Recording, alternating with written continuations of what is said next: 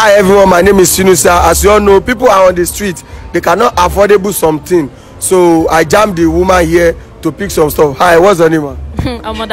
Okay, that's good. So you have a great opportunity from our company to pick anything that you want in 1 minute. Anything that you pick inside here, I'm gonna pay for it. Are you ready? I'm ready. Are you ready? I'm ready. Oh yeah, go. I'm ready.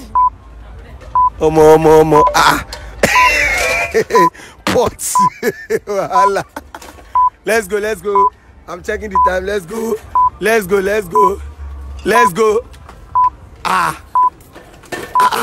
Sorry. Let's go. 40 seconds. Let's go. 40 seconds. Let's go. Let's go. Time is going. Let's go. 30. Let's go. It's going. Your time is going. Guys. Time is going. 3, 2, 1. Time is going. It's okay, madam. It's okay. Pampers. Madam, Pampers. Gaba. Okay, congratulations to you. So I just want to tell you, it's a prank.